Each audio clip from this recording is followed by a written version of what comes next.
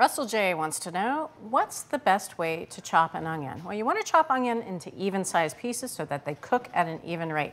And here's how to do that. Start with a sharp knife, and then go ahead and peel an onion, but keep that root intact. We've cut off the top here, peeled it. Now place it flat side down and cut right through the root. It's going to be clear in just a minute. To make your first cut, you want to cut straight down. You want to stop your blade about 1 inch from this root end. So we'll go ahead and go right through.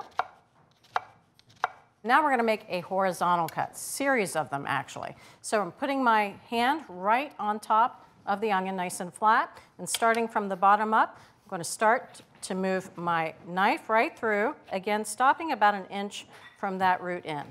Now I have to say, some people like to go horizontal first and then do the vertical cuts. That's totally fine as well. And if you get a few loose pieces at this point, not a big deal. So finally, we're going to make our final cut by cutting right across. And I'm using my fingers in that claw position.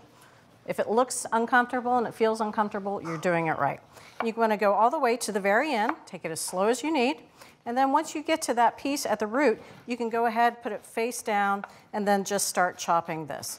So there you go. This is the best way to chop an onion, again giving you even pieces for even cooking. Thanks for watching America's Test Kitchen. What'd you think? Well, leave a comment and let us know which recipes you're excited to make, or you can just say hello. You can find links to today's recipes and reviews in the video description. And don't forget to subscribe to our channel. See you later. I'll see you later.